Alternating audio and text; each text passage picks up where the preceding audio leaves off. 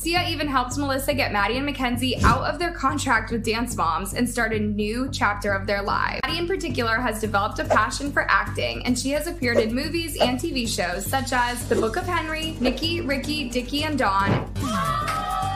Maddie and Mackenzie now have a large following on social media where they share glimpses of their lives. In 2017, Maddie released her memoir, The Maddie Diaries, which dives deeper into her life, career, and experiences on Dance Moms. Their talent, determination, and resilience have allowed them to thrive in the entertainment industry. What do you guys think about Melissa's revelation